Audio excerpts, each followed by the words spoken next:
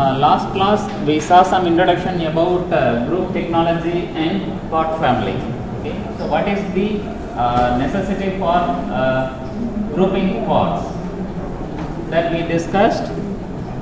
What are all the methods that are available? So by using these three methods, we can group the parts into part family.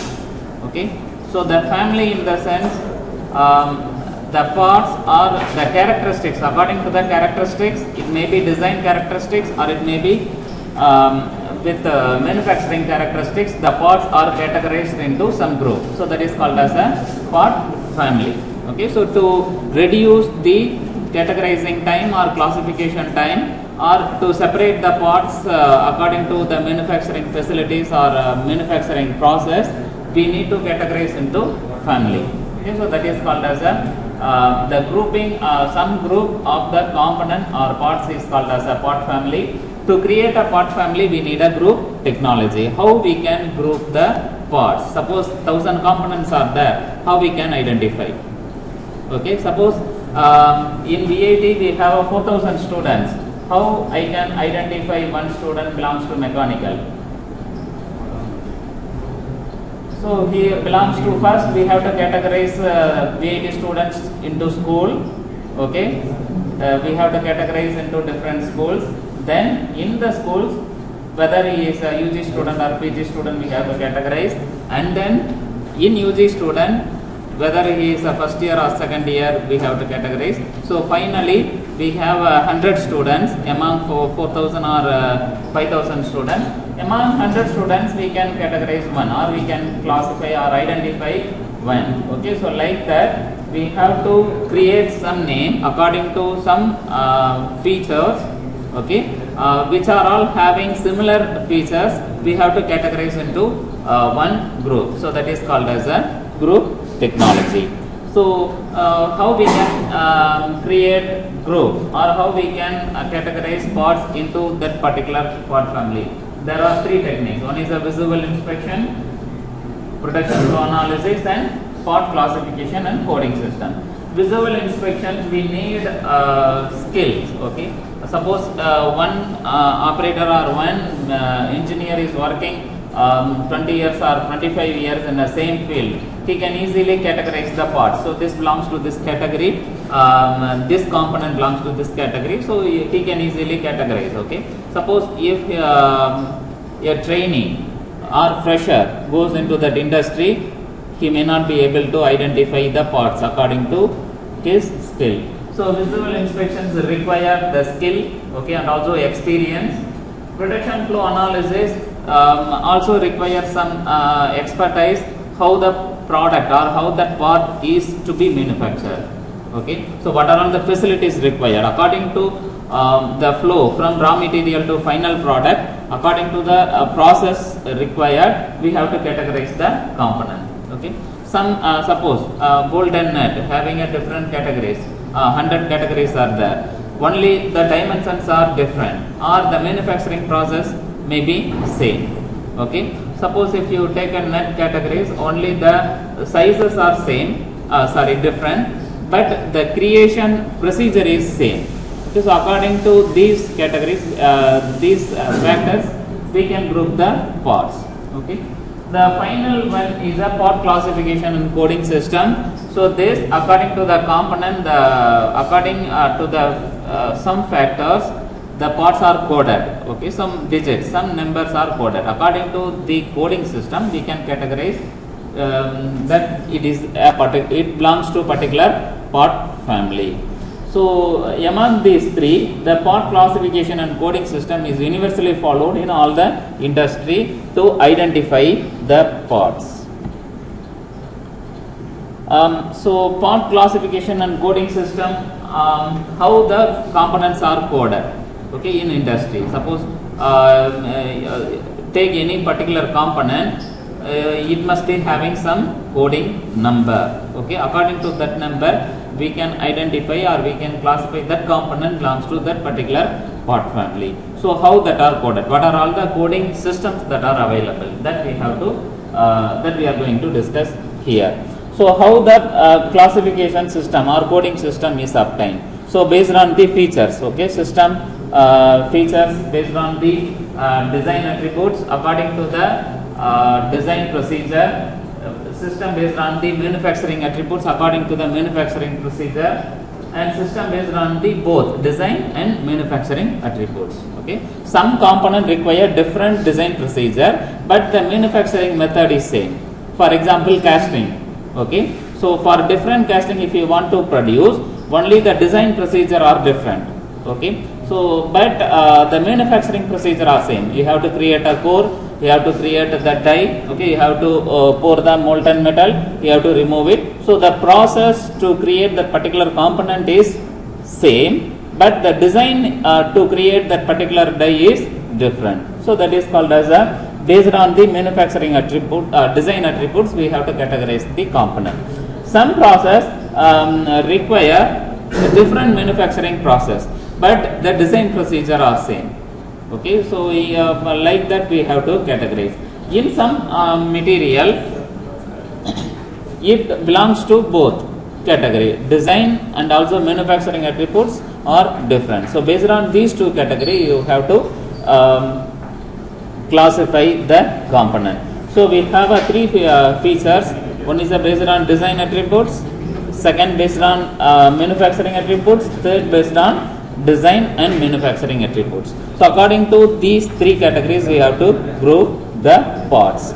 So what are all the design attributes? So design attributes in the sense how we can identify how it is differed based on the design standards. So it is a shape. Okay, shape means it depends on the shape or outside characteristics, and whether the part is created as a solid model or sheet metal or symmetric or asymmetric, and whether it is a rectangular or square block or whether it is a circular block, which type of material, based on the material and major dimensions, minor dimensions, fits, tolerance, everything. Okay, so based on these categories, yeah, you have to create a component. Any software you can use, you need these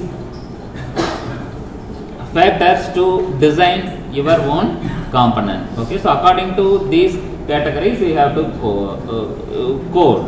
Okay, so this is a design attributes.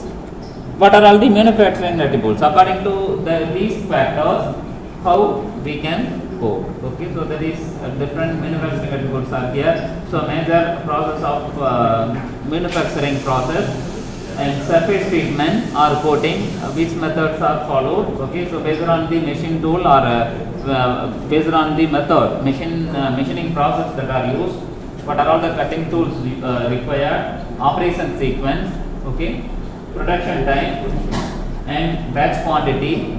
It is a mass production or it is a single machining, and production rate and fixtures needed. In case some special purpose component need fixtures, special fixtures we need to fix the component in the machine. So these are all some of the manufacturing attributes. Suppose if we have 100 components, that 100 components may be classified either according to the design attributes or according to the manufacturing attributes. So based on these factors, the parts are coded. So what are all the coding systems that are available? That we are going to discuss. So other than this two factors, design and also manufacturing attributes, some component having a heavy in size and also large in dimensions may be categorized according to these factors. Okay, heavy component, heavy components which is having a large length, weight and also width, according to that, and also according to the shaft diameter, large diameter. Suppose in a rail gear system, so you can't take and fix in a lathe, okay, because it is the size is too high, 1.5 meter or 2 meter in diameter. Okay, so in those cases, that will be kept on the bed. Okay, the tool will be moving along the surface to machine. So in those cases, according to the size and also according to the manufacturing process required, it will be categorized. Okay, and also spindle, long shaft to fix the long shaft and screw rods, and non-rounds, it is a non-symmetrical shape.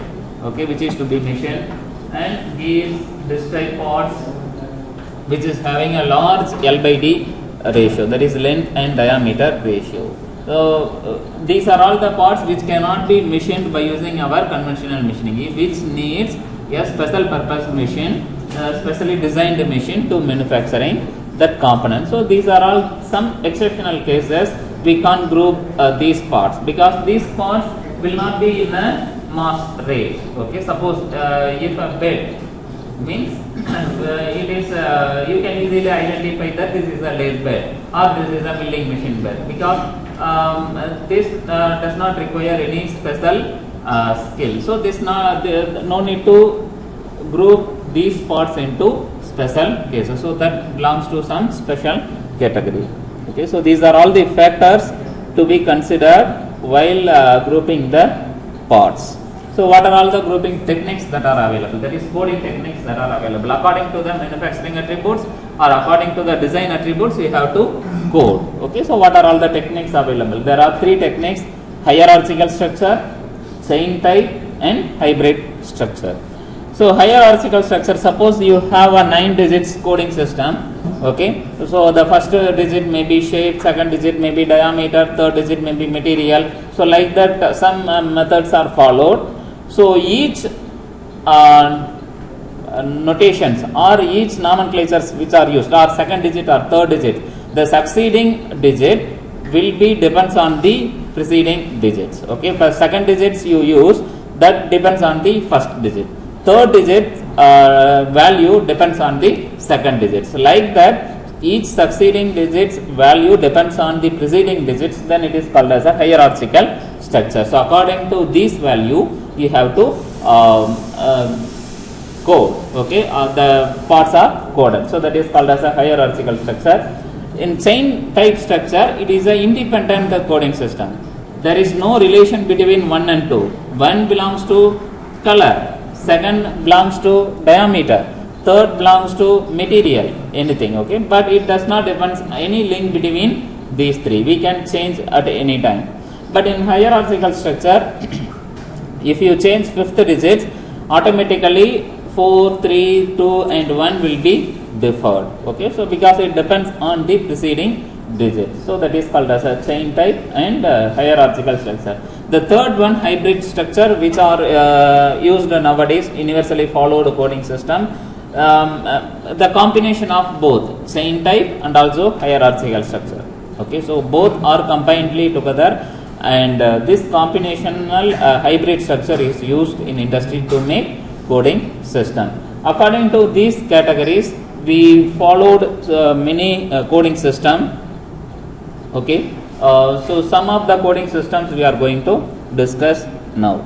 So while making or while coding the system according to the factors what we discussed, we have to consider or we have to remember some points. The geometry of the component. Okay, we have to check or we have to identify which type of component, that is either it is a rotational or it is prismatic or it is a deep drawn. Okay, or it is in a sheet metal operations or it belongs to some other material, and also code structure, whether it is hierarchical or chain type or in a hybrid, and digital representation. It means that some cases we have a barcode structure that will be converted to digitally, that will be scanned and converted to some digital form. So either the coding system is a numerical value or in a digital value. Okay, so we have to make it conform, and the material of manufacturing process, and also it depends on the material. Okay, so these factors we have to consider while making coding. So what are all the coding systems that are available? So Optis coding system, the code, KK3, MI class, D class, and COFOM. So these are all the coding systems that are followed in different types of industry. Okay. In this among these categories, we are going to discuss Optis, the code system, and MI class. So these 3 coding systems are universally used in all the large scale industry. Okay, so we are going to discuss these three coding system. In the Optis classification system, we have a 13 digits code. Okay, so the first 5 digits called as a form factor or form code, the basic details or basic structure details, dimension details will be indicated by using these 5 digits. Second 4 digits indicates the supplementary code, so that gives the additional data. Okay, additional data relevant to that particular material or particular part, either it may be design or either it may be coding structures. The last 4 digits is the optional one. Okay, so that indicates some extra features that you want to add. Okay, so that is called as the alphabetic letters. Okay, so that 4 digits belongs to some alphabetic letters, A, B, C, D, or any alphabetic letters you can use. Suppose especially if you want to the designer or the manufacturer want to specify some features, want to add some extra features, or want to add some benefits of that, or want to give some information about that particular component, they can use those code. Okay, A, B, C, D, that extra 4 digits. So in Optis system we have a 13 digits code. There are 2 types, one is a supplementary code and also form code. So these 9 digits are very much important. Okay.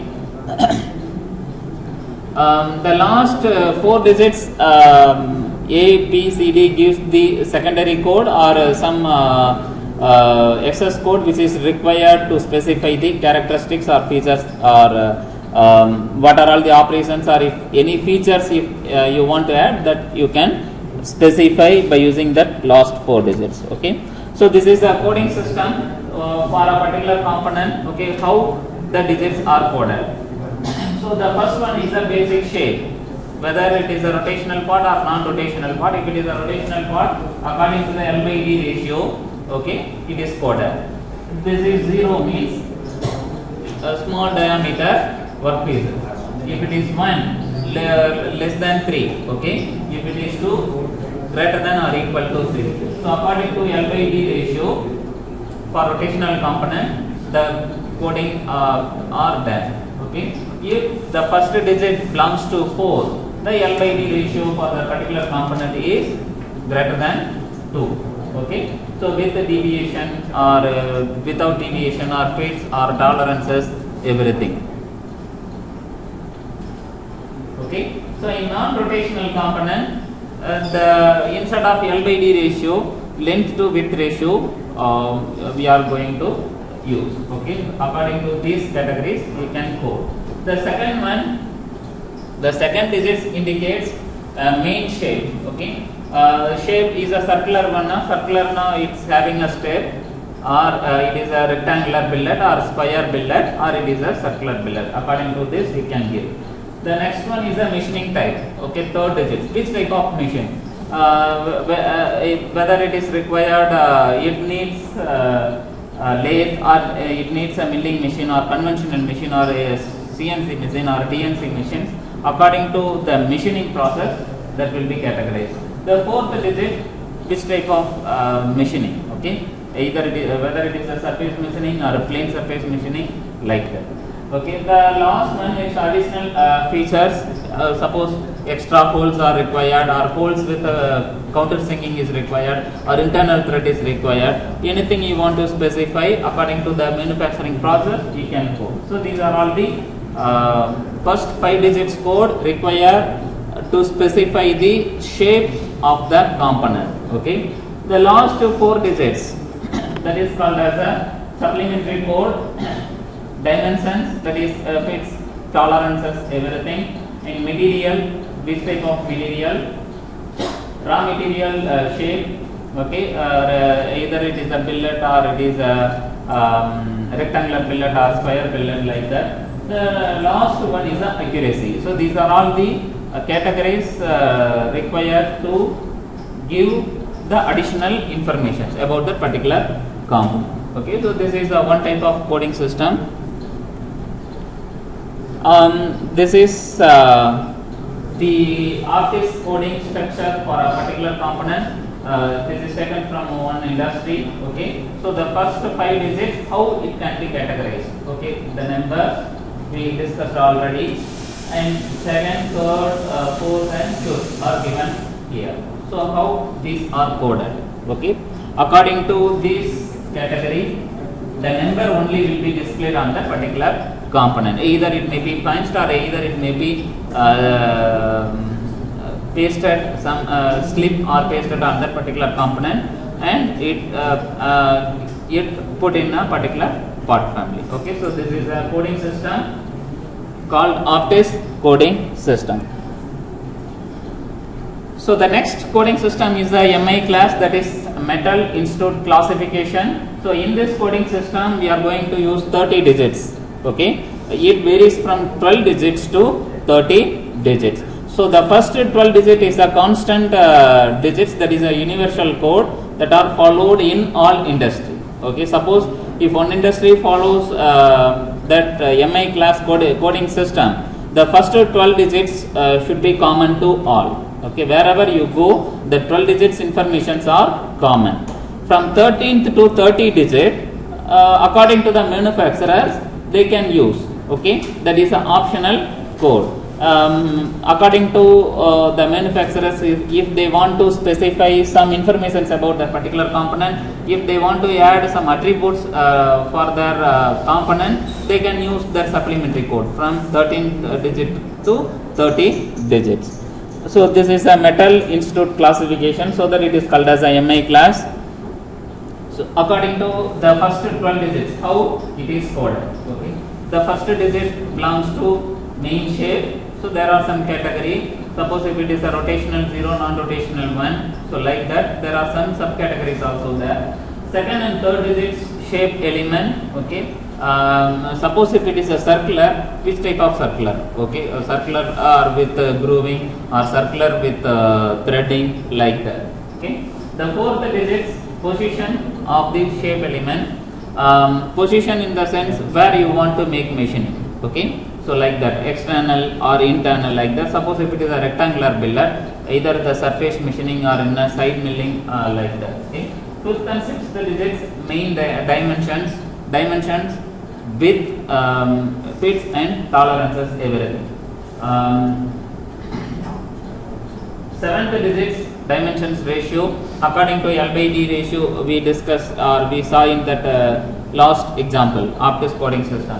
According to the dimensions ratio, for a particular component, according to the dimensions ratio, the parts can be coded. So according to that value, the seventh digits will be there. Okay, so the eighth digit is the auxiliary dimension, which is required to add the additional features.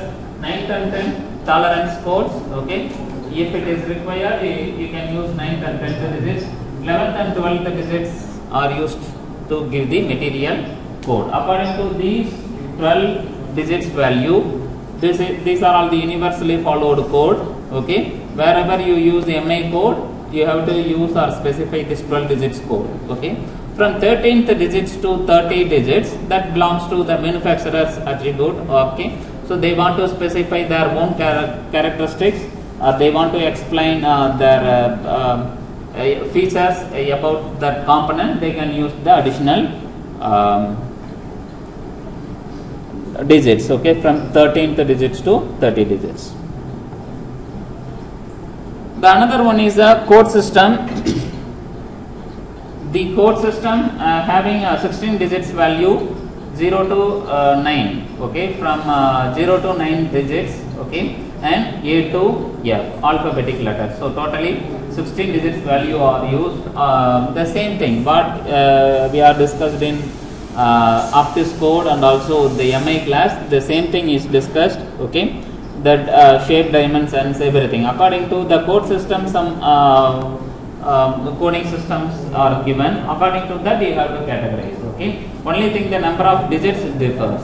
Okay, so some additional features are added and some extra features may be included in the coding system, but the methods are same. Okay, the shape element, main dimensions, tolerances, material, color code, okay, additional machining process, which type of machines. So according to this, the code systems can be used. Okay.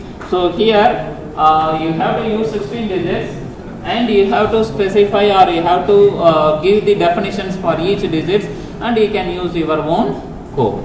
Okay. So that should be defined by you. So but according to the code system, some general code structure is available.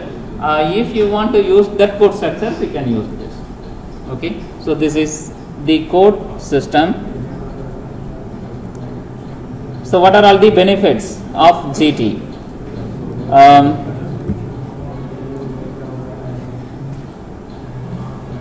The group technology is used to reduce the manufacturing process, okay, that is to categorize the parts, and also to reduce the workflow, and also the production rate gets increased. Okay. Suppose if it is having a similar design attributes, we can retrieve the same design and modify, and you can use it for second component. Otherwise, if you start from starting stage, it consumes some time. Suppose if it is having a similar manufacturing process, no need to identify the process plan to create a chart for particular component. Already we have created, modify some the process route, and you can use the same process, manufacturing process step for these components. So that if it is categorized, the time required to plan is reduced. Okay. So the productivity gets increased, and also some of the benefits that are given that can obtain. Okay. In manufacturing engineer, process selection is reduced, tool selection is reduced, and machine purchases. Okay. Because for all the component, if it is perfectly planned, no need to buy or purchase additional machines, or no need to find out the vendors to create particular components. Material handling, okay, less material handling is enough. Production engineer, reduce lead time, reduce delays, okay, and reduce step up time, and improve product quality. So these are all some of the benefits of group technology. And in production planning, what are all the benefits? Okay, it is scheduled as a group, so the scheduling time is reduced. Staff may be reduced, okay, because we reduced the time, everything, okay, and reduce expediting. I don't know what is mean by expediting. Improve product design. So the product design can be improved because already used designs are retrieved and you are modifying. So the product design gets improved. Okay, and better employee satisfaction. The workflow time is reduced, so you can get the better satisfaction. Okay, and other benefits: productivity gets increased, accuracy, and greater standardization, okay, reduce the step up time, and better product delivery, and finally the efficiency gets increased. By overall, group technology improve the productivity and reduce the unwanted or unnecessary time wastages. Okay, so this is the main importance of a group technology. So next one is a process planning. So process planning called as a computer aided process planning, CAPP, to create or to group the particular component or to manufacture that particular component. After designing, you must produce a process plan. Okay, suppose if you are a experienced engineer, you know how to make or how to plan according to the manufacturing requirement, according to the demand of the customer, according to the facilities that are available, according to the raw materials that are available. Okay. In some cases, that is very difficult. Wherever the manufacturing sequential steps are increased, okay, number of machining process gets increased. So during those time, manually you can't calculate everything. So here you have to create a process plan by using a computer. So that is called as a computer aided process planning. Okay, you have designed a component. For a particular component, you should specify how much time required, okay, and also what are all the process required in each machine, how much time it spends, okay, how much raw material is required, how much manpower is required, how much machining is required, is there any need to purchase some extra machines, okay, otherwise is there any vendors needed to complete that particular component, everything you have to decide. So to decide that you need a complete process planning, okay, so that is called as a process planning. Here the process planning is done by using a computer software, so that is called computer aided process planning. In general, there are two types of process planning available. One is a variant process planning, another one is a generative process planning. In variant process planning, already we created some component, okay, that will be in a directory, okay, that will be stored.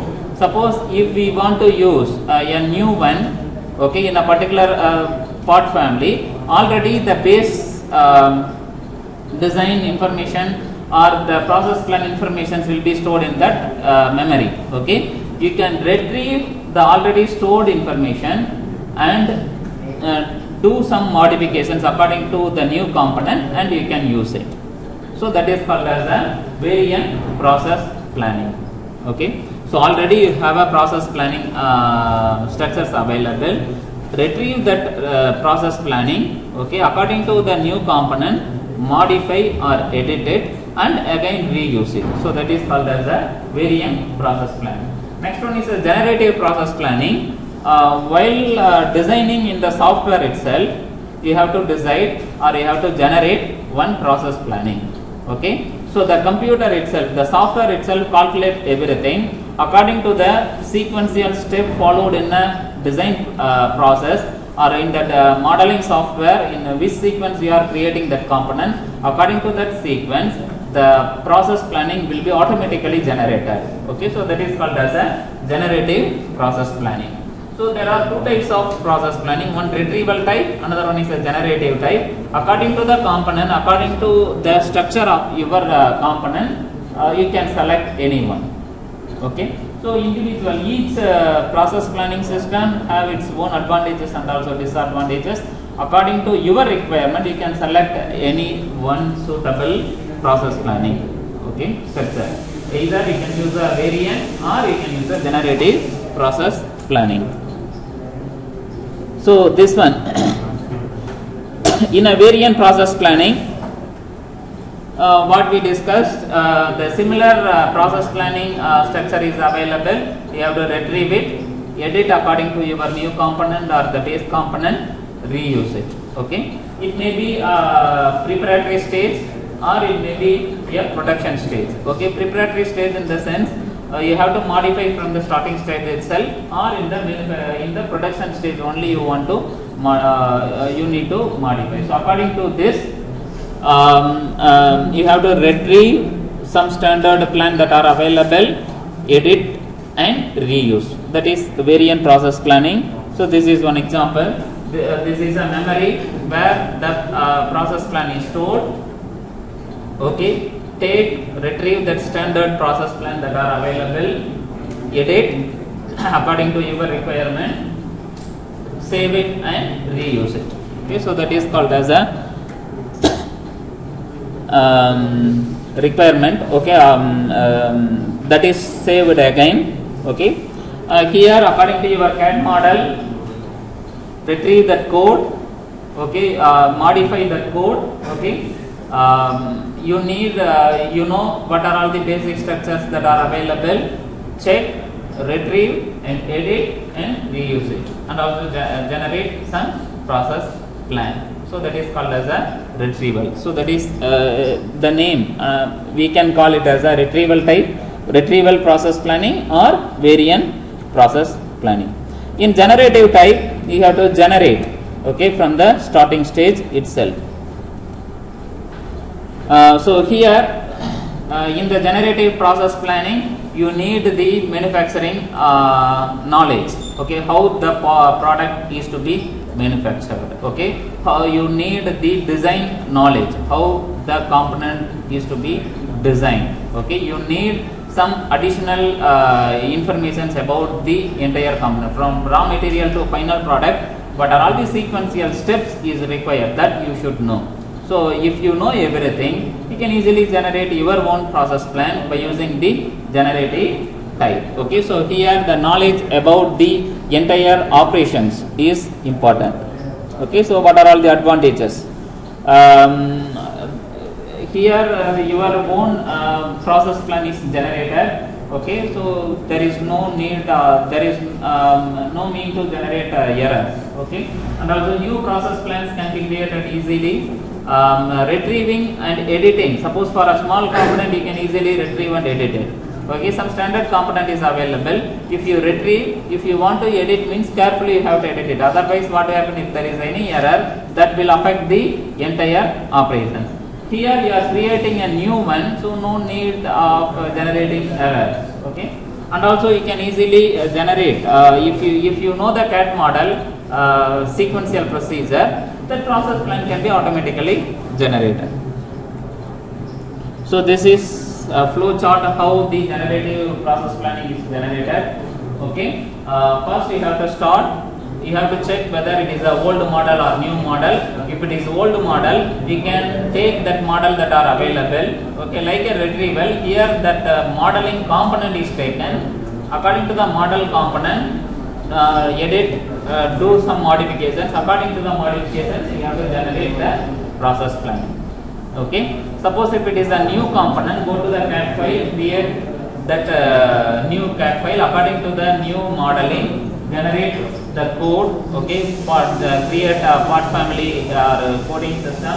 According to that, you have to generate some process planning. So this is called as a generative process planning. So here, according to the features, either design attributes or manufacturing attributes, you have to code or you have to generate, and also feature process correlation. Okay, that is features are machine and also machining process that are required. According to that, also you have to generate a plan. Okay, and also according to these information, you have to generate the operation sequence and the process sequence and also everything. Okay, which machine sequential machines is to be followed and also which machining process is to be required. And then if you select the machines, what are all the machining tools required, that you have to plan, and also the time required to machine in a particular component, and you have to generate the report. Okay, finally, according to the sequential step, finally you have to generate a report. Okay, finally you have to generate a process plan. So for this machine tool, you have a some standard library you can retrieve. For a particular component, which type of tool you have to use. For standard time, that time library is in the library, some standard file is available. Retrieve that you can use to fit in the process planning. And also operation sequence module, you can select from the operations module. Suppose for a particular component, the software suggests some of the operational sequences. Select that operation sequence and fit into the process plan. You can generate one process plan. Okay. So the remaining we have a different types of coding system according to the process planning. So that we will discuss next class.